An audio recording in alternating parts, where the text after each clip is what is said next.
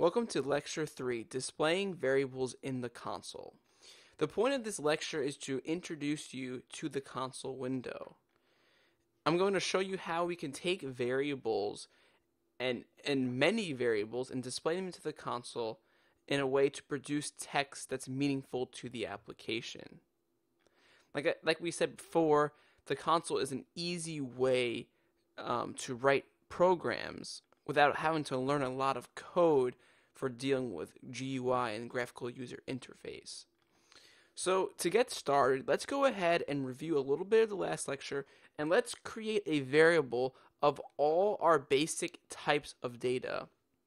In the first lecture, we only really went over integers of creating those, so we're going to create all 5 of the basic types of variables, and then we'll display them into the console. So let's start off by creating an integer, and we'll just give these all just random values for now. So we'll say int myInt equals 5. So an integer can hold a whole number, so we'll set the value 5. A double can hold a decimal, so a 5.5 works fine here. Notice, however, if I try to do a 5.5 in integer, however, it's going to give me an error. So the red squiggly, like I said before, is an error. So it's not going to let me run my program because I have an error, so I'll change it back to 5. So we have an int and a double. We have a string, like I said, can hold text. Now, one thing to note about a string is when we set the value of a string, we need to put it in double quotes, like this. So it gets surrounded with double quotes. The reason why we have to do that is because we have to indicate to the compiler that the text in this string is not actually another name to another variable, because our variables are text. So we put quotes around it to indicate that, no, this is just a string, ignore it, don't try to search the code for other variables and things like that. So we put it in quotes, that's a string. Then we have a bool. A bool is a true or false value. So I'm going to say my bool equals true. So it can have true or false, that is it, stored in a bool. And then the last is a character, so I'm going to say character, my character equals. Now with the character, you also need to put quotes around it, but this is single quotes. So we put single quotes, and then we can put the character A, or one character only inside of the character. So these are the 5 basic data types of creating them. We went over what it actually, each component of the variable means. Now I just wanted to show you the example of all the 5 basic types, and now we're going to actually display to the console. So writing to the console is actually very easy. There's 2 functions that we'll use mostly. There's console.write, so write, and writeLine. They differ a little bit, and I'll explain that here in a second. Let's start with just writeLine. So let's go ahead and try to print the value of myInt to the console. So like I said, the syntax is console dot, or a period, it's dot, writeLine. Now, inside of writeLine, there's going to be parentheses. These parentheses is where we put in information that writeLine needs in order to writeLine, to write to the console. So in order to write to the console, basically it wants something to write. So I'm going to say write myInt. So myInt goes in between the parentheses of the writeLine. So it's writeLine, then there's a parenthesis on both sides, and then in between them, you put what you want to print. So I want to print myInt, so I put myInt. If I run this by hitting Control F5 or going to debug and clicking Start without debugging, it will run the program, and you'll see that the console window pops up, and the value 5 is there. And the reason why the 5 is there is because I'm printing that. Let's go ahead and print all of them. So let's do my double. So let's do console.writeLine. Then in the parentheses, I put what I want to print, which I want to print my double, semicolon. Control F5 runs the program, and now you see the 5 and the 5.5. Let's do the rest. Console.writeLine, my string. Console.writeLine, my bool. And console.writeLine, my character. So I'm writing all of them to the console. If I run it, we'll see the values of all my variables inside the console now. So The difference between console.writeLine and console.write is simply that WriteLine writes the text and then goes to the next line automatically, so that the next time you write something, it's on a new line. Notice how all of these are on separate lines. So it first writes 5, and then the WriteLine automatically goes to the next line, so that the next time, the next thing that's written to the console gets written on a new line. If we change it to write, you'll notice what happens. Watch. If I do console.write only my int, and then I do console.write again my double, watch what happens. When I run that, it says 5, 5.5, all next to each other because it's staying on the same line. Write keeps on writing on the current line, whereas WriteLine will write on the current line, and then when it's done, it goes to the next line. So notice how if I put a WriteLine here and then run it, you see it says 5, and then when it's done with the 5, it goes to the next line so that the 5.5 is on its own line. So the only thing to remember with that is write writes on the current line, and then WriteLine writes on the current line, but then goes to the next line when it's done. So generally, I'll be using WriteLine. I like to just put my text on different lines so that it's easy to read and understand. So now you may be wondering, okay, I have a way to print my variables to the console, but how do I print them together? I want to be able to print all of my variables maybe on the same exact line, or maybe I want to add some descriptive text. For example, what if I wanted to say the value of my int is, and then plug in whatever the value of my int is? So there are a couple of ways that we can actually go about doing this. The first way I'm going to show you is using the placeholder method. The placeholder method basically allows us to place placeholders in a string, and then at the end of the string, we say, okay, put this there, put that there, put that there. It basically creates placeholders. So what I mean by that is I want to display the words, the value of my int is, and then plug in the value of my int. So I'm going to use the placeholder. So I'm going to say console.writeLine, the value of my int is, now I'm going to do the placeholder. So the placeholder is a series of curly braces, and then inside is a numbering system. So 0 simply means that is the first placeholder. Everything in programming normally starts with a 0 base index. So we start at 0, then 1, then 2, then 3. So 0 indicates that this is the first placeholder. That's all 0 means. The curly braces, that is the actual placeholder.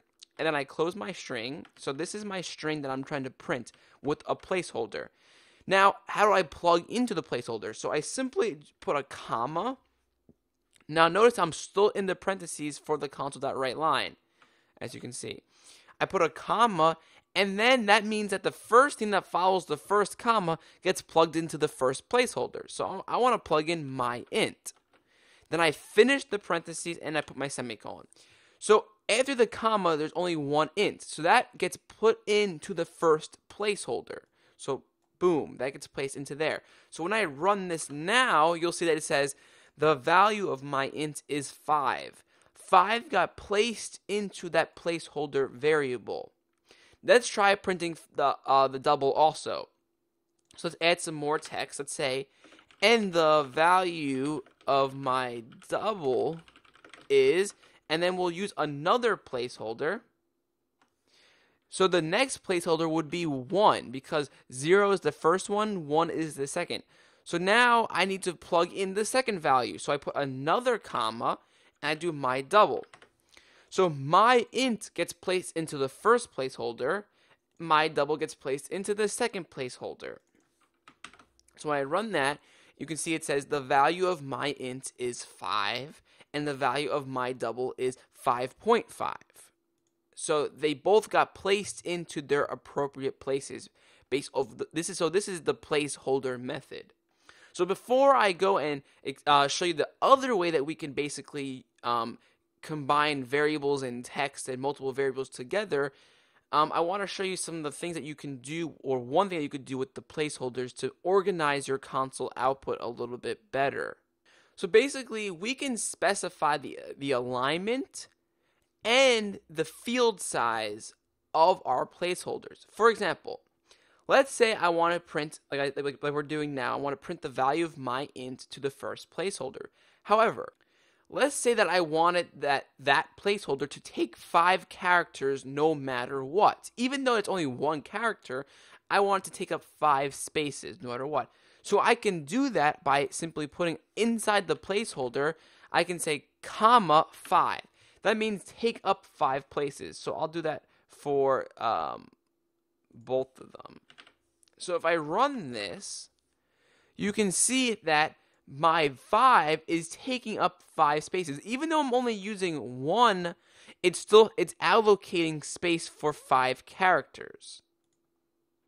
If I increase my number to 555, for example, and then run it, you can see it didn't take up more room for the whole line. Rather, it's using those empty spaces that were allocated for it by that comma.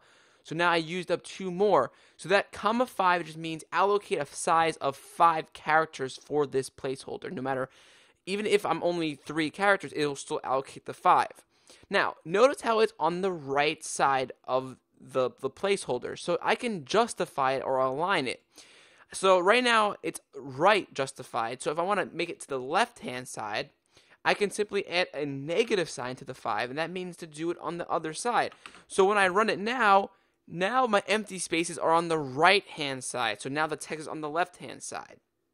So using this is a really powerful tool that you can create charts and organize your text really well with this simple placeholder technique. Okay, so the last thing I want to do is I want to show you the last way that we can combine text with variables and really make our console write-line statements mean something. So the last thing we can use, the last method we can do is concatenation. And basically, concatenation uses the plus sign or the plus operator.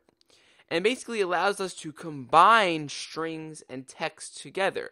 So I can mimic this by using the plus. For example, if I want to say console.writeLine, the value of my int is, so the placeholder, the concatenation method combines strings together. So I first end this string like that, then I use the plus sign, and then I combine what I want to combine it with. So I'm going to say I want to add my int to it.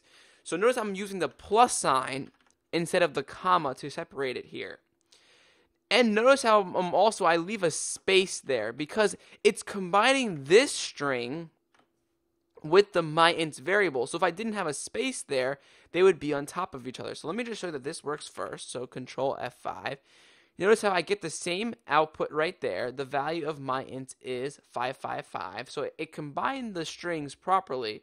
But if I took out this string, that's empty space right there, and ran it, you'll see that now is 555 is on top of each other. So I need to make sure that space is there. The concatenation method literally just combines the strings together. Whereas the placeholder method, you can actually see and add the text around it a little bit easier. So if I want to finish this and add the double version of it, I need to combine and concatenate after this. So I need to go like this. And the value of my double is, close the string again, plus my double. So basically, every time I want to add, I need to close off the string. So the text needs to be closed off. And then I add the plus sign to concatenate or add the variable that I want to it. So I say the value of my int is, cut that string off. Then I'm saying plus, attach this string to it, or attach this integer to it. Then, okay, now attach another string after it. So I use the plus sign again, and then I attach another string. Then I say, okay, now attach a double. So I use a plus sign, and then I attach a double. So using the concatenation method is a little bit harder, but it allows you to do the same exact effect. So if I run this, you can see I now have the value of mine is 555 and the value of my double is 5.5. So I plug them both in the same exact way. So these are the two methods that you can use to combine text together. Okay, so that is it for this lecture. In the next lecture, we're going to be talking about arithmetic operators. And basically that just means that we can start adding, subtracting, multiplying, and dividing, and some other things, we can basically manipulate our data a little bit more.